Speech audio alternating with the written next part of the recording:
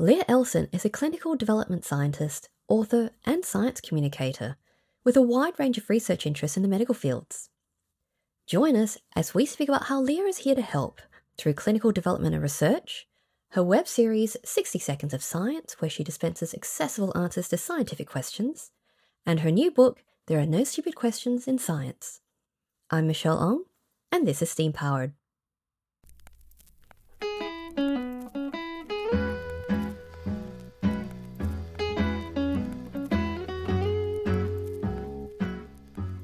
Good evening, Leah. Thank you so much for joining me today on Steam Powered. I'm really looking forward to having this amazing conversation with you about your very cool journey. I am delighted. Thank you so much for having me. It's amazing. Yeah, so, you've done a heap of things, and we'll be totally getting into that soon. But you've also written a book called There Are No Stupid Questions in Science, which is coming out in June next year, in 2023. And we'll also be coming back to that in a bit. Very exciting. So getting into your journey straight off, you actually started in sportscasting. But, how does one get into sportscasting? It's sort of a strange deviation, right, from scientist to sportscaster. I always had a love for the sciences since I was a young child. And I think when you go through your college journey, most of us really have no idea what we want to do, right? Yep. Nobody knows what they want to do. And I think sportscasting was a natural fit for me. I was an athlete and I was also kind of a ham in front of the camera. And so it was an easy segue and I kind of naturally fell into it. And I began doing some sports publishing and sportscasting for the arena football team in San Diego, which is where I'm from. But my dad had a battery of health problems. And one night when we were going live and I was on the side of the field, I remember distinctly as the producer was counting me down for a live feed, thinking to myself, what am I doing with my life? Is this impactful? Is this helping the human condition? And so I quit shortly thereafter and did a bunch of soul searching and found my way, thankfully, back into the sciences, which is where my heart lies. So it's all been history since then. Yeah, absolutely. So when you actually started back into science and academia, that was through pre-med, right? Yeah, that was when I had started long ago. I began as a research assistant for a joint doctoral program. So I was helping someone with their thesis at the time. And I had to do a lot of interface in the community. We were talking about sexually transmitted disease and binge drinking and how human behavior also affects human health. And so that was my very first soiree with research. And that was in, 2007, 2008, a while back. Yeah. So with pre-med, where did you see yourself originally heading down that route? Were you actually thinking about becoming a doctor, or was there a specialist field that you were thinking of exploring? Sure. So I really, really liked surgery. I have grown up with my dad rebuilding cars and pouring cement slabs and very hands-on. He treated me sort of like a son. And so I learned to do carpentry and that made sense to me, actually physically correcting something. I wanted to see a problem and be able to correct it with that kind of visual satisfaction and that feedback that it had been done, it had been corrected. And, I did end up going to medical school for a year and sort of took a step back with some more health problems from my father and sort of realized, and I think a lot of physicians are in the same space, where you get into it and you realize that you no longer can affect as many patients as you may have thought that you had going in, right? There's sort of this idealized version of becoming a practicing physician where you're like, I'm going to change the world. I'm going to affect all these patients. And in the United States, especially, there are a lot of barriers to effecting true change. There's a lot of red tape. And I loved research. I was non-traditional going in, and I thought, I can still stay upstream medicine and I can possibly develop something that can affect millions of patients rather than seeing maybe 10, 12 patients a day and kind of still doing the rote things. So I stuck with upstream, went back into research side of things, but stayed with medicine. That's very cool. Yeah, because it's kind of the difference between whether you're affecting people on an immediate kind of capacity and you get to see each patient as you go through and, see that you're making a difference there. Whereas Of research, like, course. it's still a long game because you have no idea how long it's going to take for whatever it is that you're developing or creating to have an impact out in the wider world. And so much of it is a moving target too. It's Yes. because and this is, I'm in biotech now, and I've been involved in research from both the academia side as well as in biotech. And Yeah. so much of innovation I see in general is for the sake of innovation. And Hmm. oftentimes I think we don't take a step back and say, what is the efficacy of this? And it's Yeah. innovative and it's great and it's cool and you can slap an awesome sticker on it. But is it truly making an efficacious difference in quantum leaps? Some things yes, some things no, I think. But moving target, Yeah. certainly. But yeah, so, getting into your research kind of space, what does a clinical development scientist do? That's an excellent question. I think so much of it is what don't I do on a daily basis, right? So in my capacity, I straddle the world between, I would say, pure R&D and, Hmm. bench top work and behind the curtain kind of work and the application of existing technology. So something that I'm charged with is sort of helping to steer the ship in where is our technology best applied to affect the largest number of patients, or are there marginalized patient groups that are not getting the help that they need that we could potentially help devise algorithms to go in and assist them? So specifically, I work in the field of peripheral nerve repair. So reestablishing sensation and motor function to extremities, sensation in patients that have had mastectomies, right? That's a very large problem is Yeah. women end up they become insensate in the chest.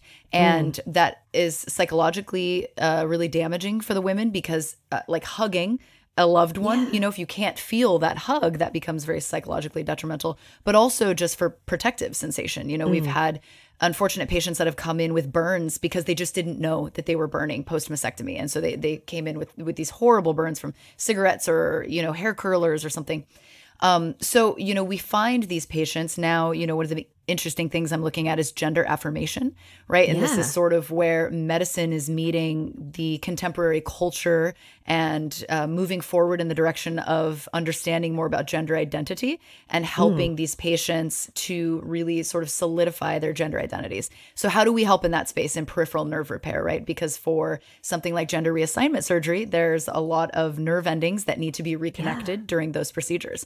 So that's sort of my task, is knowing what's in our portfolio of things that we can do and employ to help ensure appropriate nerve repair.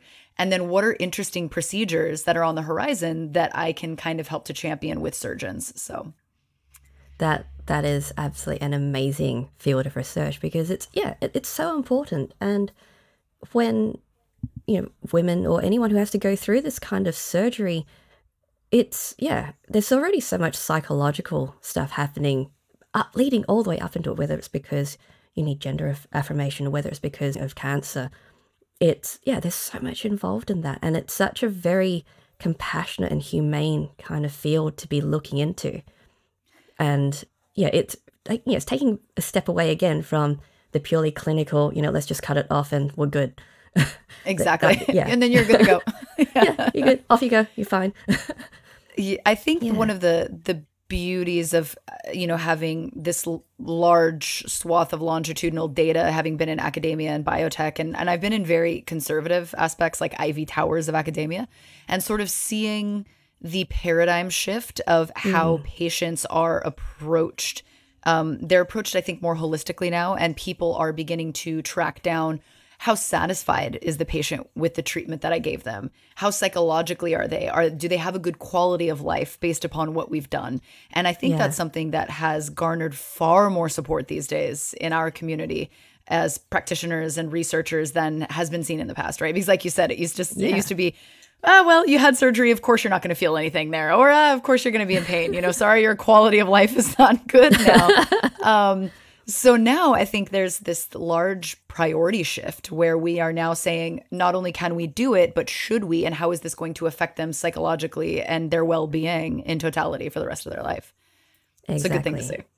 see. It is such a good thing to see. And I think it's not just good for the patients, but it's also good for the culture of the medical field, because we're still stuck with this, house MD stereotype of Yes. extremely clinical, extremely rough and brusque. And, there's so many movements everywhere about compassion in med, and, internally as well as externally. And, getting people to think about things like this in a different way, being able to think about your interactions, relationships before, during, and after you have that relationship with that patient is, it's such an important paradigm shift for care. It's critical. It's critical. And I think something that the biotech company that I work for does well is bringing patients back to meet the research staff, to say, this is where your productivity goes, because you get so, you know how it is. You get so myopic in a project and you're like, I'm here in these rodent models and my experiment worked. Beautiful. But there is an end game, right? There is something you're trying to achieve, and being able to meet patients or hear the stories of where they're coming from and how you've affected their lives. I mean, it's amazing. It's moving and gripping, and you're like, I'm making a difference. I might be in here and exhausted and looking at this one model that I can't get to work.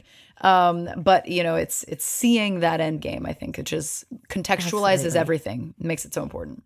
Yeah, you get so much feedback, not just for the work that you've done, but for all the work that you have to come, because every interaction, every bit of feedback, every bit of understanding of the impact that you have and how that impact, literally affects aspects of these people's lives, gives you a better understanding of how to do better next time as well. Of course. And I've always been such a proponent of science being the grand sort of social, cultural equalizer, right? Because you have teams of people with different religions, creeds, socioeconomic backgrounds, family types, everything about us is different, but we come together as sort of this motley group, and we work towards a common goal. And I think that there's something so beautiful about the field of STEM that in many cases, you're helping people that you may not see, that or that may be completely different on the sociopolitical spectrum from you, but it's all for that common goal of just helping humanity and helping to sort of bridge these disparities in humanity, right? And so I've always grandstanded about that. I'm like, science is more philosophic than I think a lot of people realize. Absolutely. And I think we just lost sight of that. Because, it really is about who we are, what we want to be, and who we want to become. And, there's so much scope here for growth in all areas. Of course. So, looking also at your extreme range of things that you have published in research, I know that med and biotech are very broad as fields. There's so much scope there as it is. But how do you determine what you're going to work on next? Is it driven by industry factors, or does your work just happen to build on each other and you're able to find these connecting points to move on to the next project? Sure. So I think it depends the type of environment that you work in. In academia, you have a little bit more running room. If you have a great idea, you can pursue it very ravenously, right? They encourage that. In some institutions, of course. Others, maybe not so much.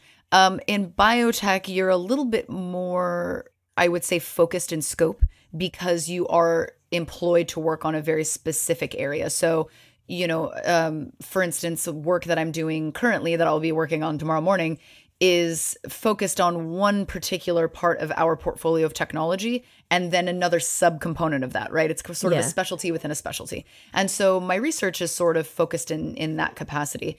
But, so much, and what I tell people who are sort of in a generation after me, when they're looking to publish or they're looking to sort of expand their wings as a researcher, as a scientist, I always tell them, be brazen, be vocal, be boundary pushing, because so much of science, I think we get entrenched in sort of the next step in the next project. But really where you will end up shining is out of the box thinking. And so that's where a myriad of my publications have come from, is that I had an idea and I said, I know we've got epidemiologic information. I know we have our hands on this. Let's look at it. Let's just run statistics and see if there's anything of merit here that can be of use for the field. And so many of my publications have come from that venture, as me just saying, well, what if, or let's see if this worked. You know, we have 10 years of data. Why don't we dive into it and see what we can come up with? That's amazing.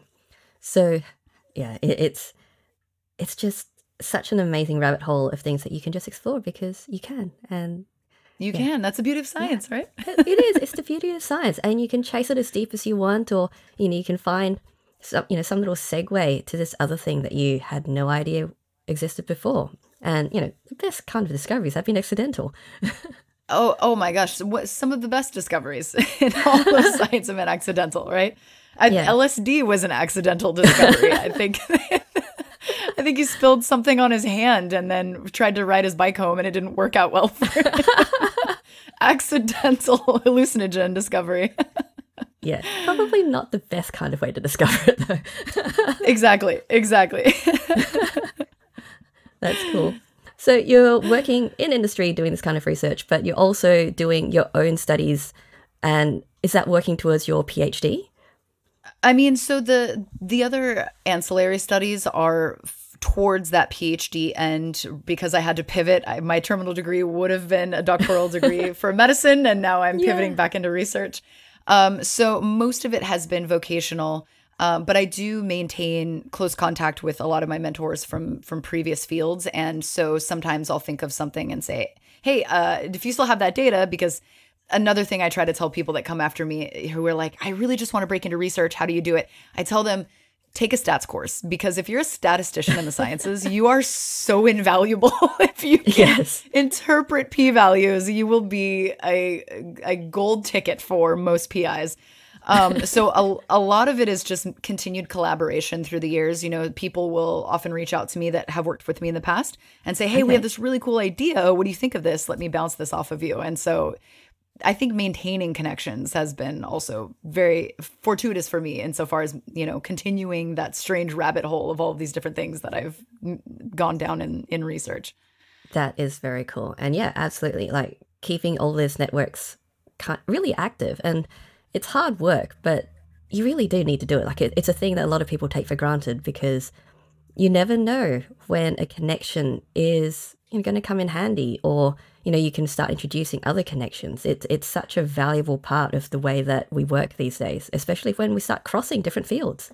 Of course. And it's strange because, you know, as we talked about earlier, the field of upstream medical research is so vast. I mean, I don't even know that you can quantify how large it is.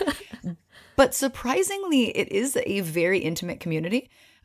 You know, right now I'm in the field of peripheral nerve repair, but I have a background in oncology as well. And now sort of marrying that and talking about patients with mastectomies and things, you know, it's like you end up converging strangely, I think, on things you had done in the past, right? Because you begin to build these skill sets and that makes you an asset for certain things, you know, and you become an advisor on very specific things that you may not have even conceptualized would have crossed your path again, but it always does.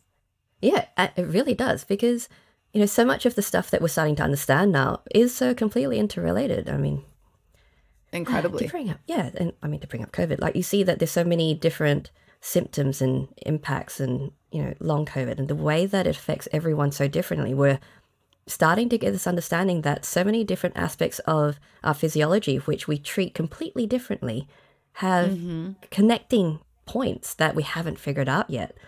And yeah, it's so important to keep those connections because you don't know where all of these overlaps are going to be.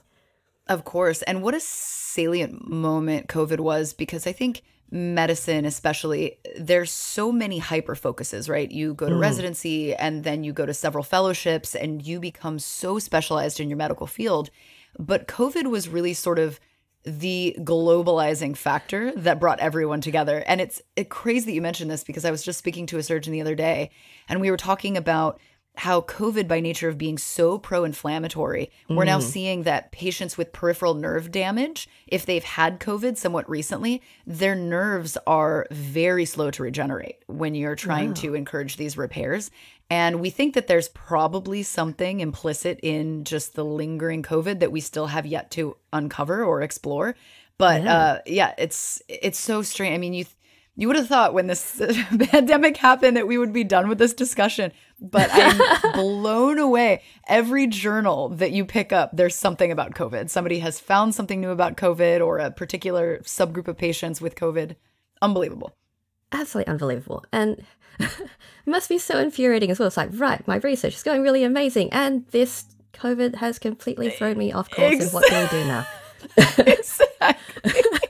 Whether from a personnel standpoint or just, patient participation or, incredible. Absolutely incredible. Yeah. Yeah, it's and like the number of patients who end up having to be excluded because like, well, we don't know what's going on here. We can't work with this material at all. Yeah, you can't neglect that they might be a confounder just by virtue of having COVID because there's so many unknowns still. It's so strange. It is. Yeah. Fascinating for decades to come, and yes, not always in the best way. Exactly. Yeah. So where to with your research next? Because having gone through, so many different spaces with oncology and done nerve repair, and you've done so many other things as well before, where is the goal for research for you? That's a really good question. Because again, it's a moving target, right? We capitalize on what everyone else is doing in the field. And so you pivot into positions that you may not have foreseen for yourself. Something that's interesting to me is this recent discovery that peripheral nerves are exceptionally picky about how they will regenerate. And we have seen in preclinical modeling that if you were to have a damaged tissue bed, let's say you have a car accident or some kind of crush injury and the tissue is damaged, but the nerve is completely spared. The surgeon sees it. He said, that nerve is pristine. This patient got so lucky, and I'm going to go ahead and close up and we're going to be good to go. What we've noted is that by virtue of being in a damaged tissue bed, the nerve will degenerate for no reason. It will be totally healthy, but because it's in this microenvironment that might be somewhat hostile, it will break down and it will act as though it has received a direct injury. And we have no idea why. This is stuff that most people still don't even know, but things that I, luckily, being sort of in my field, I've seen now and have noted quite early on. And so I think understanding a bit more about, transcriptomes and what is happening, like genetically, that is the biggest, most important thing we will ever understand is genetically, how are all of these genes affecting human disease, human repair processes? And everyone says like, what's the next greatest thing in science? And I tell them, it's not a pharmaceutical. It is not a procedure. It is completely unpacking the human genome and really capitalizing on gene editing, right? I mean, we just doled out a Nobel Prize for gene editing, right, for CRISPR-Cas9. Yeah. But we are so infantile in our understanding of the implications of what this does. And so I'm like, it's really great and wonderful. And obviously, being able to switch out single base pairs, amazing. But we don't know what happens downstream. Yeah. So, I think I'm always interested in what's happening genetically, what's driving all of these weird macroscopic changes that we're seeing. And so I see, even though it hasn't traditionally been a part of my day-to-day research, I see myself being driven more into that corral because that's where medicine needs to be going, I think, for real curative effects, or to at least understand where the base of all of this comes from. What's the foundation of this weird thing that I'm seeing with this tissue? So I think that's probably where I will end up, likely. Yeah, it feels like it's where everyone's going to be ending up at this point because, the field is it's so young when you think about it in terms of sciences. And, we're doing, two-dimensional DNA strands. And it's like, that's awesome, we can see this. But now it's like, oh, we need to do three-dimensional because having these individual pairs, having these understandings of these individual genes has no value without context. Exactly. Yeah, so we're saying, we can detect if you happen to have these particular genes that suggest you might have a predisposition for cancer. But you might not get it, but we just happen to think you have that possibility. And now That it's little like, extra spice. little spicy DNA. That's what we want. And now they're doing like 3D. They're going to say, well, DNA's packed into a little ball. There's 3 dimensions, there's context, there's locational stuff. It's all very important to understand how each of the genes relate to each other. It's like, right, okay, so now this is a problem because we have no idea how any of this works. It's all very, very small. And, what kind of difference does one position make? Exactly. And the quaternary structures and tertiary, I mean, this is something that we didn't even conceptualize, I think, a few years ago. Yeah. And it's, that it's going to be impactful, I think, when it has divided the room so extensively. You see these throughout the course of history, these grand claims, Einstein conceptualizing and helping to be a part of the team conceptualizing quantum mechanics and quantum entanglement, right? He was one of the first people that said that. And it even divided him in himself. He hated it, And I feel like the more you see scientists diverge and start to bicker, you're like, oh, this is going to be something big and impactful. Yeah, right? Absolutely. Because, there's just so much to... everyone's going, well, it's because of this that it's going to be this way. It's like, yeah, but we now have this information and you can't discount that anymore. And all these fights about what is or isn't valuable and how we can use it. And all the things that it's going to disprove down the road as well, which is going to change so many other things down the road.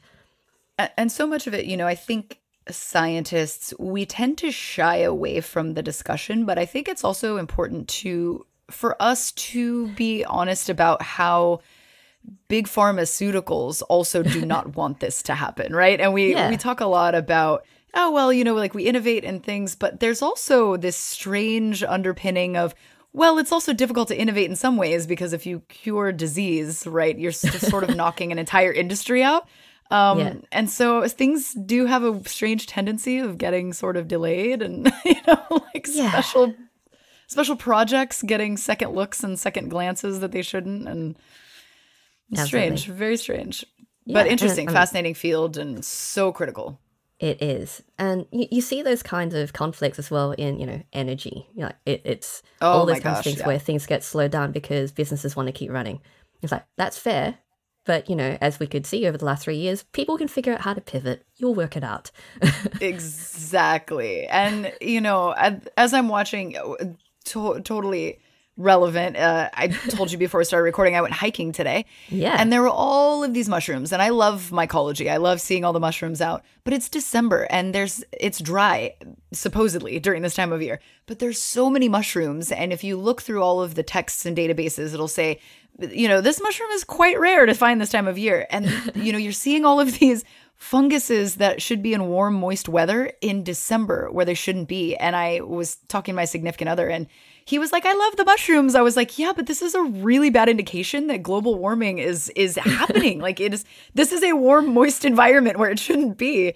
And so the energy debate, rough. It's a rough topic right now. It is.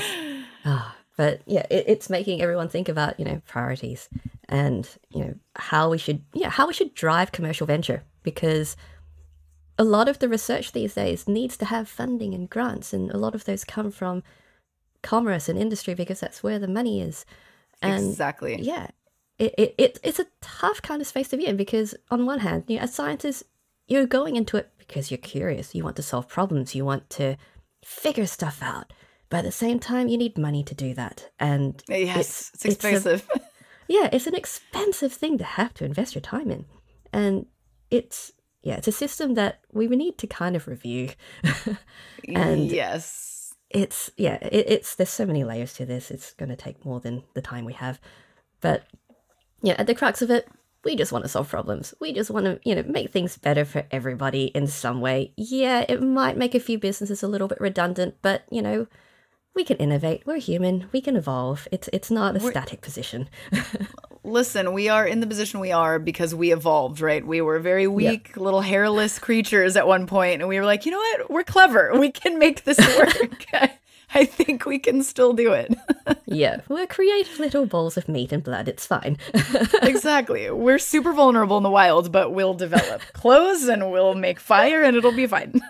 Exactly. It's totally okay. We've done this before. Another one of the big things that you're totally passionate about, which I love, is science communication. And Yes. you've got this very cool series called 60 Seconds of Science. So what motivated that? It began as me just doing experiments for the entertainment of my friends live on camera. And they became a bit more explosive as I garnered more supporters and, more requests. And I had a friend group that said, you should really take this to the public. People would love this. I show my kids what you're doing. And so I just began explaining things in 60 seconds on Instagram, because in the past, that was all that Instagram allowed. 60 seconds and you're good for a video. So everyone's like, 60 seconds of science, that's brilliant. I'm like, no, I was just lazy. I just didn't want to edit. So I just did 60 seconds straight. And, I started garnering a following, and then they began requesting things. And I don't think I began this journey saying, I'm going to do public outreach and I'm going to educate the public and I'm become an activist in that sense. But it's something that I realized is so necessary. And there's such a massive divide and sort of a hole in science literacy that exists in the public. And because of that, you see that misinformation and pseudoscience can get spread so quickly. And so while you have all of the influencers and people on their soapbox trying to sell things and shill pseudoscience to the public, and it garners these viral videos and people go wild, I try to counter that as much as possible with my own just objective, fun, scientific information. So I definitely think there should be more of us, because you're starting to see flat Earth garnering steam, and I'm like, how are we getting back? We're going back hundreds of years here, folks. So I think there's a way, especially now with COVID, especially in the United States, there was such a back turning with the public towards its scientists, right? And you look at something like the 60s and the space race, and the nation was gripped by science and space and astronauts and what was possible for our species. Yeah. And now there is, and I know you feel it, there is definitely a divisive environment between the public and us. And it's not going to work. We cannot do big things. We cannot come together and solve big problems divided. We need the public. We need their support. And so I find that just kind of re-inspiring that awe and that curiosity that drives us, that has driven us since we were small. It's easy to inspire in the public. You just have to pick the right topics. COVID and the CDC talking to us, not so much. But, interesting things I find that the public is just in awe of still. So it's trying to extract that out as you can in bits and pieces. Exactly. And it is about trying to reignite that curiosity and that interest and that love of what can happen, what is possible. And, all the stuff that's going on at the moment, especially with AI, there's so much fear as well. It's like, well, you think about a lot of the science that we've had is kind of developed by the military and defense. So, there were motivations for that. But no creation, like magic isn't just for evil. Like magic is how you wield it, right? So exactly. It's trying to teach people, it's like, you could go kind of the villain route. That's totally a thing that people do, and that's a valid concern. But there's all this other cool stuff that you could do over here. And it's just trying to remind people that if you kind of push people down the good route and the fun route and the exciting route, then, you don't really need to worry so much about the villain route as long as you're aware about it. Of course, aptly put. And it's interesting, that fear grows rather quickly. It starts with, well, the government's trying to make us get vaccines we don't want. And then it turns into they're trying to microchip us and listen to my terrible conversations with my mother-in-law on a Friday, And it just sort of, it spirals out of control. But I think that's such a great point to remind them that, something like quantum computing, sure, you could use it to develop a laser to blast people from space. Sure, you could. But you could also use it to cure cancer. You can also use it to figure out how to develop more advanced rocketry to get us to another planet and to explore other planets. And so I think by and large, people are good, right? And there's a few that are bad, but I think the good ones outnumber the bad ones. Yeah. Certainly. I like to hope anyway. Yeah, absolutely. And it's just trying to remind people that all this potential is not negative. Like, there's so many other things that we could do with it that's exciting, that also has value to them. Like, if you want to really kind of get into the whole let's make it matter to them. Like, yeah, this is how it can apply to your life. This is how it can improve your quality of life, how it can improve your living conditions, how it can improve your workspace. Like, there's so many things that you can do with all the things that we have potential to create that can benefit you in, of course, so much capacity. And science is so fluid, right? Like we were talking about earlier, there's so much cross-pollination between specialties. And I love teaching people that, hey, did you know that astrophysicists and astronomers are the reason that we have MRIs? Did you know that NASA's the reason that you have a cell phone, And it's all of these very far that you would think, so what is the furthest thing from human medicine? Somebody, analyzing frequencies of star light. But these are the people that have helped develop modern medical technologies today. So when people are like, oh, NASA doesn't need a budget, I'm like, actually, yes, it does. They do. This affects you directly. Yeah. This affects you directly. Exactly. And, there's so many times where I've had conversations with past guests where it's like, yeah, like the scope of what you're doing is so much bigger than what you're actually doing. And it's just because geographer working with NASA. And it's like, yeah, but NASA's all about space. Yeah, but they got satellites we can look on Earth. Like, we can look down and see what's going on this planet. This is important. This is why we need NASA, because they got the infrastructure up there that we can use. Exactly. Critically important. Yeah. And, we've got things like, intelligence services use amazing AI and visual and imaging stuff to be able to track who people are. It's like super scary, CCTV, not awesome. However, if you can apply the same sort of sciences to one of the big ones is gait analysis, the way that you walk. It's like, yeah, you know what else you can do with gait analysis? Determine if someone has a condition that they need to look into very, very quickly because it's degenerative. Like, of course, yeah. Yeah. Of course. It's that thing again. And I don't know. I think conspiracy theory is fun to think about, right? It gets people riled up, but when you talk about, go into this biomechanics lab and they'll put sensors on you and they'll watch you walk. I mean, that's not as cool as saying like, oh, they're designing these algorithms so that they can identify you based on your walk and then take you out in a van and put a hood over your head. I think it's more evocative and more entertaining to listen to conspiracy theories than sometimes the science can be a little bit boring, right? The lead up to the big things. Absolutely. I mean, this is why thriller films sell, right? Oh, of course. I mean, I love, as a scientist, I will say this. I love Ancient Aliens, that show. Yep. It is right. I mean, I laugh and I love joking about how terrible the science is, but it's hilarious to see these these ancient alien theorists on there. Yep. And the guy that's lauded for his scientific interpretation. And I was like, I looked him up and he went to junior college and got like a sports publishing degree. I was like, he has no scientific background whatsoever. And it's phenomenal. So I get it. I totally get it. I would be remiss if I said that I didn't understand the appeal. Absolutely. I mean, there's so much stuff out there that we watch that's completely inaccurate. But, we do it because it's fun and it makes you think. And, that's why science fiction exists, because it makes you explore and be curious. And some of it's really wacky, but some of it turns out into Star Trek that kind of feeds back into reality. So, it all comes around. I mean, think about the Jetsons when they had TVs that you could talk to people through. I mean, what a crazy idea. And now I just did it today with my dad. It's crazy. It's so crazy. Yeah. How life follows art.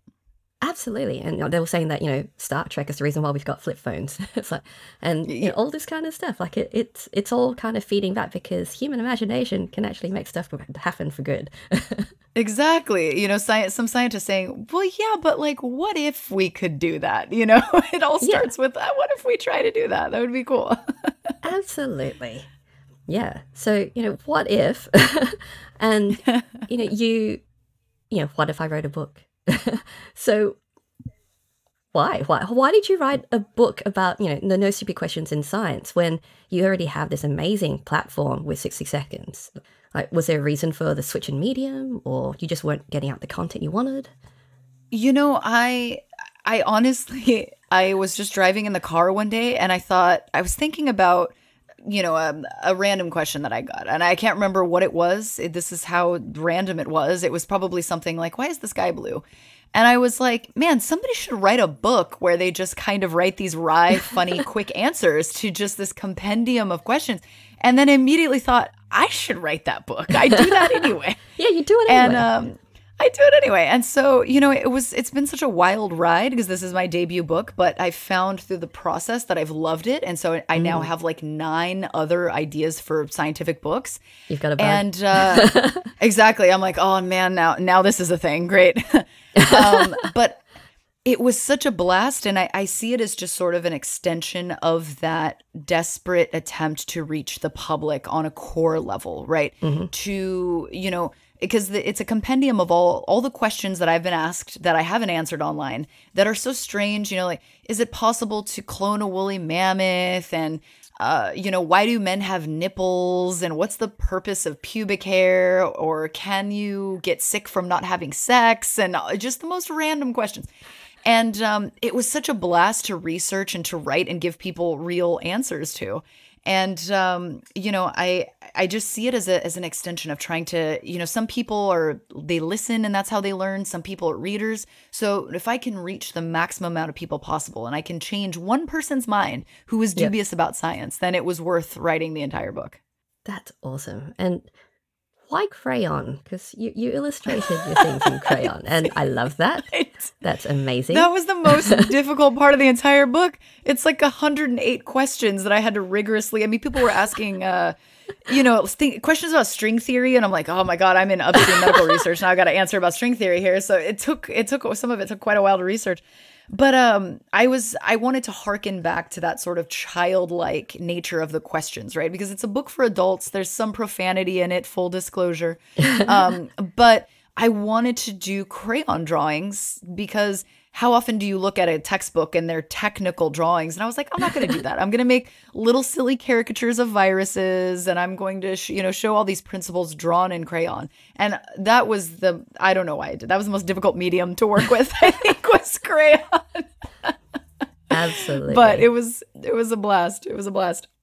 That is very, very cool. So I've been speaking to a lot of people in science who are getting into writing books. And I just love the process of the way that they go through it. And everyone has this unique way of going about it. But, what is the best, or what was the best and worst part about writing your book? I would say the best part was the discovery of it, because as I said, I am in upstream medical research. So a lot of it I know, I love, and I just enjoy, and I eat up all kinds of science, right? I have quantum physicists in my bookshelf and evolutionary biologists. I love reading about everyone's work. I'm always fascinated about what people are researching. So I dabble in everything. And so sort of the best part was challenging myself. And I always tell people, if you can't explain your research to somebody on a 6th grade reading level, then you don't know your research well enough. Yeah. So for me, the best part was the challenge of having to break down something like, is teleportation possible? Or why can't we travel faster than the speed of light? I mean, that evokes time dilation and space-time continuity. And so being able to do that in a page was so fun because I had to really get into the nuts and bolts, and I loved that part. The most difficult part, I think, because I am a procrastiner, if there ever was one, was just having a hard deadline because I got time, because I'm a 9-to-5 scientist anyway, and I'm still doing science communication on the internet. And I was like, I got like 6 months. And then I'm like, I got 4 months. And then I found myself towards the end staying up at night, just frantic with cups of, spilt coffee all over the desk, just getting through it. But it was a blast, and I have been blown away by the response. It has been a Barnes & Noble bestseller as a pre-order book. Yeah. And people just saying, I cannot wait to read it. And I never in my wildest, I was like, I'm probably going to sell like 50 books, But I never would have thought that it would rally people, and people that have never come in contact with me have since found me and said, I cannot wait to read this. I'm so excited. I can't wait till June. Will you sign my book? And I'm like, this is what I wanted. I wanted people to be so happy about science for the first time in a couple of years, right? Science has been so oppressive and scary, and it's been bastardized and twisted and weaponized on traditional media, and I wanted to break that down. I wanted to give some people a chance to see the beauty of it and a non-scary side. And so I've just been over the moon about that. That's been probably the best part. Ah, that's amazing. Like, and yeah, because you never expect that. You never know what the response is going to be to something you create, and it must be just so gratifying. It's awesome. And I just, we are sending a bunch of sort of advanced copies to the printer now for reviewers to read, right? It's sending them to all like the major folks that review books. And I'm excited to see what they say, because it's so vulnerable, because you're putting that weird voice in your head onto paper for other people to know what your weird voice on the inside sounds like, right? And so it's exciting. It's a little nerve-wracking, but it is exciting. And I hope that the reviewers like it, and that they also enjoy the science as well. So absolutely. And yeah, it's such a great way of doing outreach, because, a lot of people don't do the video, don't do the social media stuff. Exactly. And a lot of the people you want to reach are the ones who aren't in those spaces and they're not actively going to seek it out. So being able to give it to them in another medium that they can just pick up and put down and read in chunks, and, flip to an open page that's random and just go, oh, that's kind of neat. That's exactly how you want to be able to reach them. Exactly. And so many of my predecessors, they have a very top-down strategy where they're like, I am an expert in X and I'm going to lecture Y to you, and you kind of get stuck in their narrative. Like I'm reading Brian Greene right now, and he does theoretical physics and talks a lot about parallel universes, and it's gripping, but so much of it, he deviates into these rabbit holes of just the mathematics. And I'm like, oh my gosh, this is really dense. But the beauty, I think, about There Are No Stupid Questions in Science is that it allows the reader to choose what they wanted to hear. These are all questions from my fan base. And so that's been great. And understanding and reinforming yourself as a scientist that some of the most simple, childlike questions evoke the absolutely most elegant responses. Absolutely. It's incredible. Like, why is the sky blue? Rayleigh scattering is such a cool thing to describe. That's such an easy question with something you could write an entire book on in and of itself. Exactly. So because they're all, community questions, surely there has to be heaps more. How did you decide which ones to, keep and which ones to drop? It was tough. The ones that I kept were just ones that I didn't answer. I for whatever reason on a given day, I was like, I want to answer this over this one, or, what have you. Although I do allow my audience to direct the questions, I get so many, and then I sort of allow them to pick out of a few. But another part of reading or writing the book rather was reading through that list of questions and saying, like, these are all so valuable, but I just don't have the capacity to sit down and record videos for all of these. So why don't I just do one large project that encapsulates them all?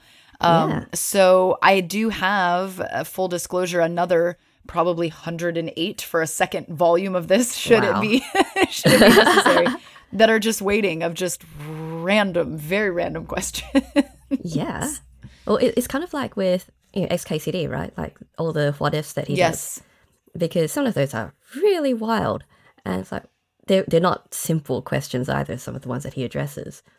But they're still kind of things like, they're like late night Google, right? It's like, it's late, I'm bored, I'm thinking, it's like, random question, let's Google this.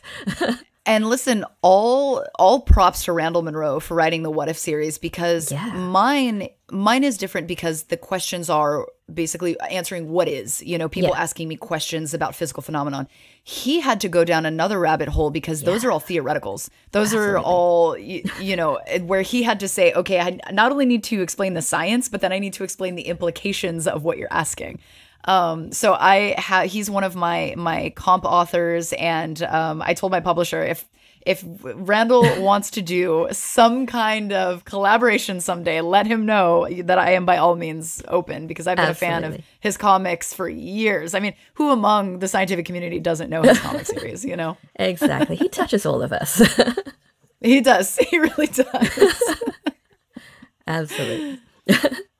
So we can start to round off with those questions that are, indirect. I used to call them soft questions. I've stopped because people told me they're not very soft. So what hobby or interest do you have that is most unrelated to your field of work? So I am a power lifter. And I would say that that's probably incredibly dichotomous, because I am a huge geek. I mean, like, make no mistake, massive geek. But I do power lift, I mean, every week. I haven't competed in a while, nor am I planning to anytime in the foreseeable future. But, getting out there and deadlifting 225 pounds is a bit different than being a geek behind a screen or doing statistics in my day-to-day job. Yeah, and it because of the nature of the exercise, like, you must be very rigid about your diet. It's funny. I always joke, I power lift, not because I like lifting, because I like eating. So I use it to combat my caloric intake. Well, I mean, if it works, right? It works, I'm telling you. But, I find that, at least the way that I've developed, it's really difficult for me to sit down and work on a problem consecutively. I'm a very sprint worker. And I always tell people, work in a capacity that is helpful to you, because if you have a hypothesis or something you're trying to test, or even just a lab protocol you're trying to write, and if you work great in a marathon and you can do a 9 to 5 consistently, great. I do like a 2-hour mad dash frantic work, and I'll get so much done, and then I got to take like 3 hours and take a break, and then I come back to it and do another couple of hours. So the lifting, I think, helps me step away from that, especially if I'm like really deep in some kind of nasty analysis and data mining.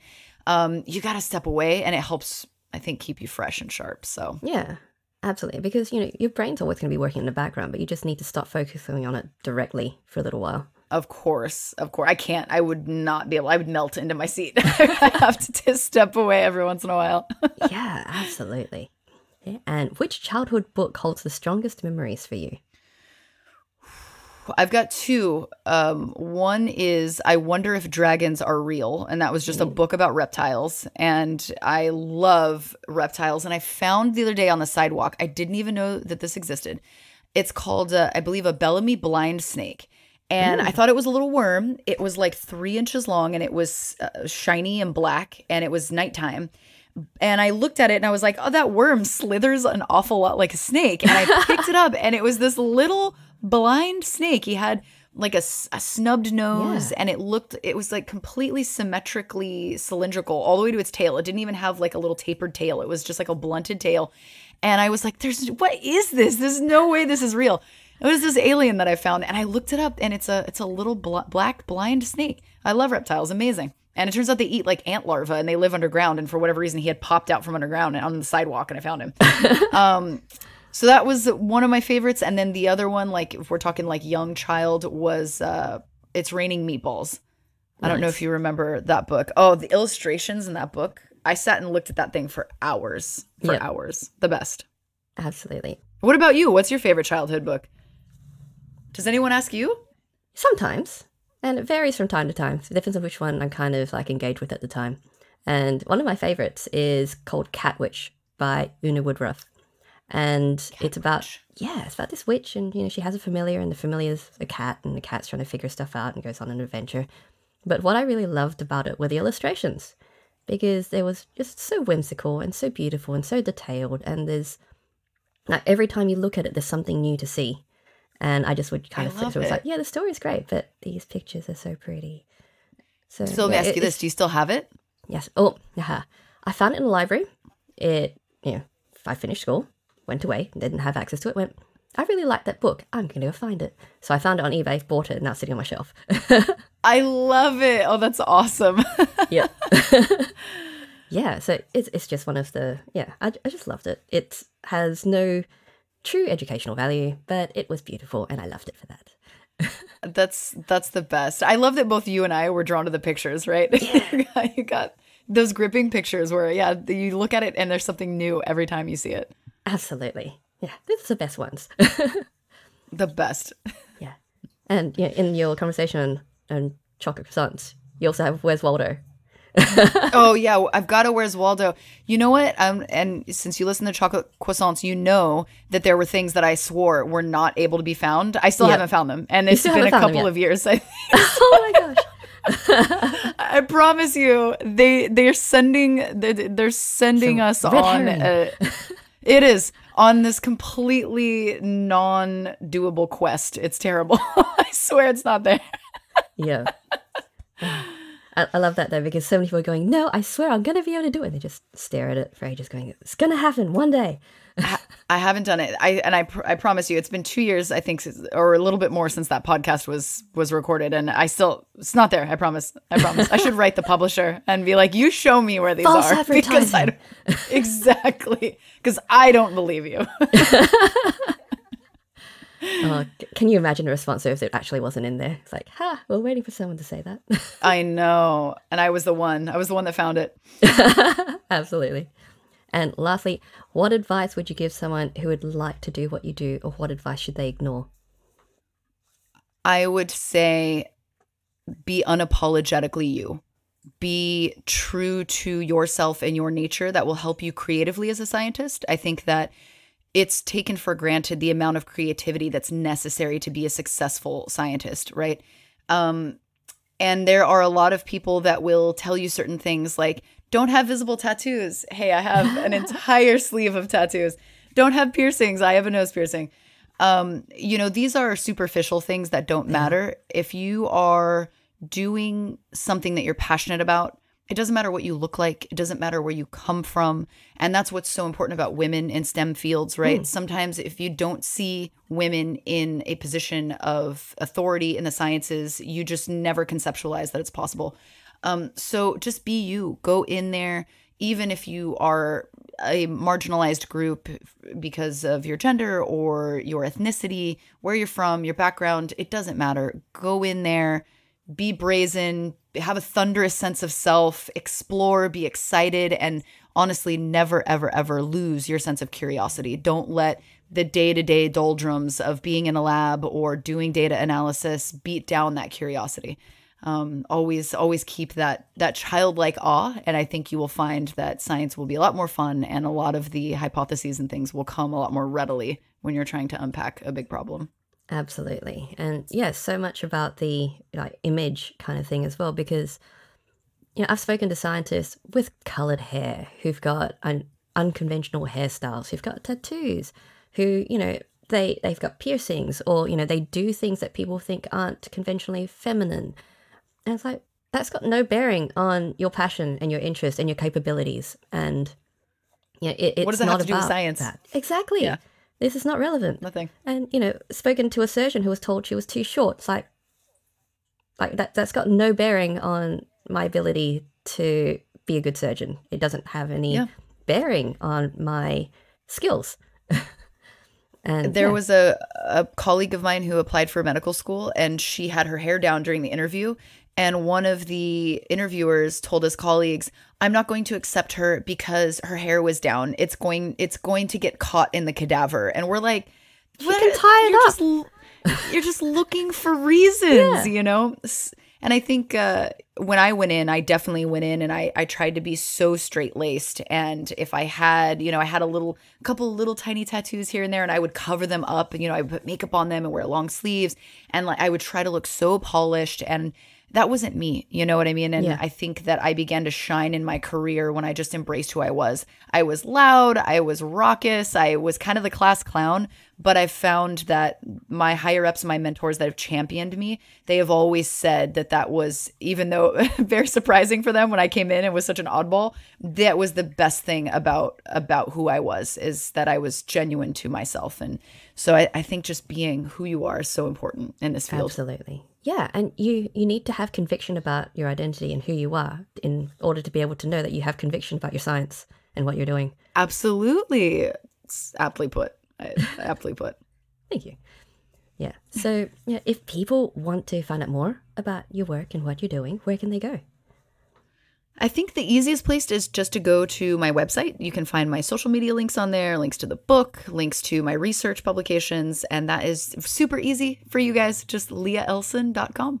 Amazing. Yeah. And this has been such an incredible conversation, Leah. I have loved hearing about your trajectory and, how you came to these different aspects of your life and how you approach it with such passion and conviction is just really amazing, just to speak to someone who just knows what they want to do and knows where they're going to go.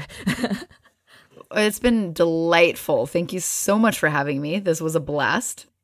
Yeah, and it's such a blast. And every conversation I have, I'm always so passionate about whatever it is they're doing and wanting to know more about what they're doing next because, all of you do such amazing work. You're like me. Every time I read somebody's book or see what they're doing, I'm like, oh, I wish I had done that. You know what I mean? I wish I had done that part of science. I wish I had done astronomy. I wish I had done this. Yeah. I love hearing about everybody else. Yeah, exactly. Through all of my awesome colleagues. Absolutely. Okay, well, yes, thank you again so much. This has been absolutely wonderful. And, good luck on the remaining, how many months? 6-7 months of your book tour pre-launch. Thank you so much. I appreciate it. Yeah, fantastic. So, thank you again, and I hope you have an amazing evening. Oh, yes, amazing evening. You as well. If you enjoyed this conversation, please let me know. Subscribe to the show, leave us a rating, and share this with your geeky or geek-curious friends. You can also support Steam Powered on Patreon under Steam Powered Show, the link for which will also be in the show notes. Thanks for tuning in, and we'll see you next time.